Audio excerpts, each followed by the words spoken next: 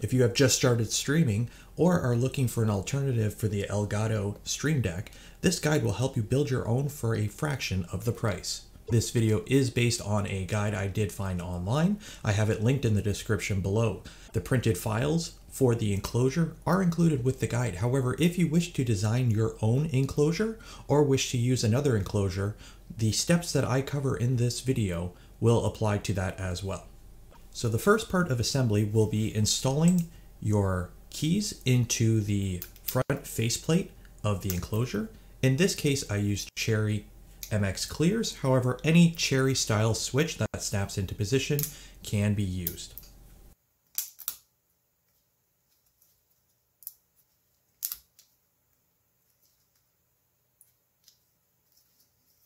After installing the key switches, you will flip your front faceplate over, and then we are going to tin the pins on the back of the switches with your soldering iron and some solder.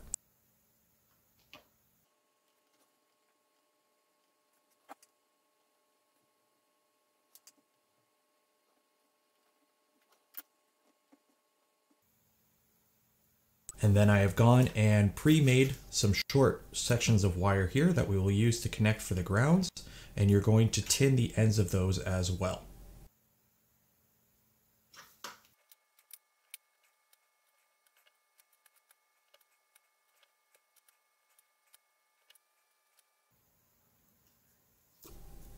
With your wire being tinned, as well as the pins on the back of the switches, simply holding the wire next to the pin and applying heat from your soldering iron will fuse them together. And then we will go through, and you are connecting one pin on each switch together. This way they have a common ground line.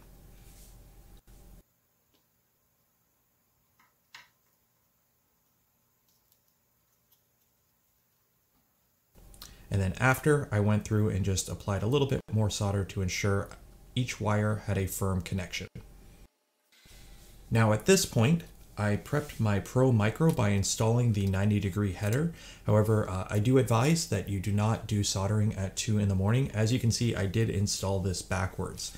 So a simple fix to the case with some snips and I was still okay. However, when you do this yourself, ensure that you install this correctly. The black spacer plastic pieces should be sitting firmly against the PCB. And the reason I installed the Pro Micro first was I wanted to get an idea of how to do my wire routing and which way the wire should come. So I do have some wires here. These are for connecting the switches to the Pro Micro. Again, pre-tin the leads of the wire. And using the same step as the ground wire, we will solder the wires to the back of the Cherry MX switches. After soldering the wires on, trim to length, and then crimp on connectors. Now, if you do not already have a crimper and a set of DuPont connectors, you can also alternatively solder the wires directly to the Pro Micro itself. However, I do like using headers in case I ever have to take this apart or wish to reuse the Pro Micro for another project.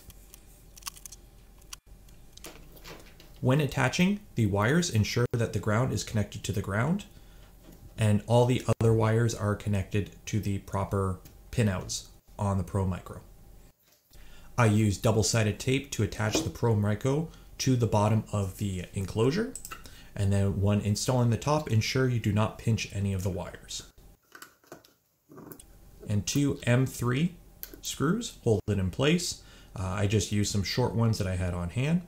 And then for keys, you do have several choices. You can purchase pre-made keys, or in my case here, I printed some out.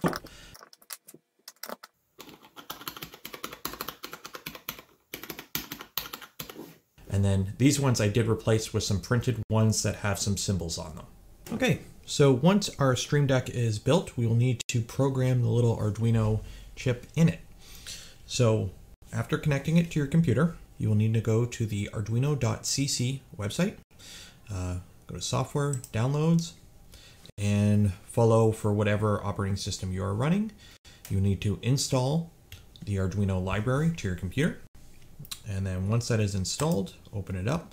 You'll see some example code here. You can just delete that. And next we will need to go to partsnotincluded.com. I'll have this link below. And Dave Madison here, who designed and wrote the instructions that I have based this guide off of, did a nice little write-up on how to build one of these, and he also provided the code that you will need to install to your Pro Micro to have your Stream Deck run. So first we're going to copy the code, load up the Arduino, paste the code in, and then you'll go to Tools. You'll need to ensure that the board selected is Arduino Leonardo, and your port is the correct port that your Stream Deck is plugged into. So once that is done, click the upload, simply save that. This will verify your code, compile it, and update it to the Arduino.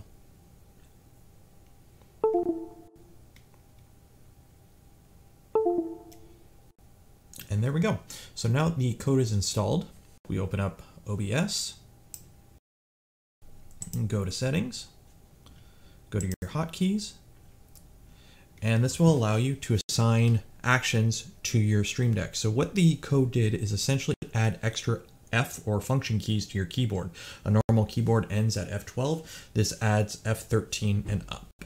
So we'll go through here and we'll just assign some keys to some actions. So camera 1, camera 2, scene 1, scene 2.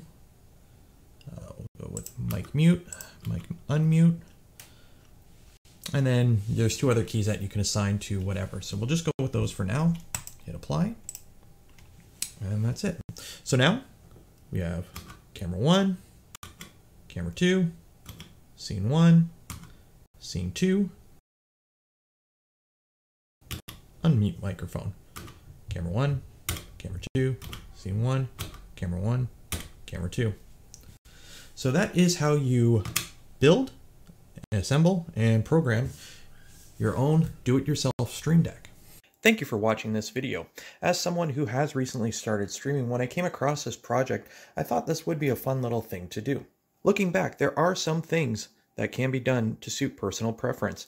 The Arduino Pro Micro does support adding more keys, so if you do wish to make a bigger one, that is something you can do. You do not have to use Cherry MX switches. Depending on the design you wish to do, you can use smaller switches, larger switches, whatever you decide. It just has to be a switch.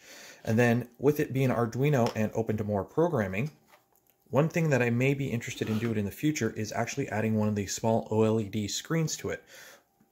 Compared to the Stream Deck, one thing this lacks is some sort of feedback for when you are pushing the buttons. The Stream Deck has little screens on each key. This obviously does not. However, simply adding a small screen somewhere that gives you some feedback about what button you recently pushed or what was the last button pushed would be helpful for the feedback itself. This project was done with some very simple tools. We used a wire stripper, soldering iron, some crimping. Again, you do not need to crimp the connectors. If you do not have a crimper, you can simply solder. So all in all, cost-wise, I believe this was well under $20. There was some printed plastic involved. The Cherry MX switches I did get off DigiKey. However, you could spring for some cheap ones on AliExpress. Same with the Pro Micro. I believe I got this for around $1 on AliExpress. If you have any questions, please feel free to ask them in the comments below. If you would like to see more projects that I am working on, don't forget to subscribe. Be safe out there, wash your hands, and have a great day.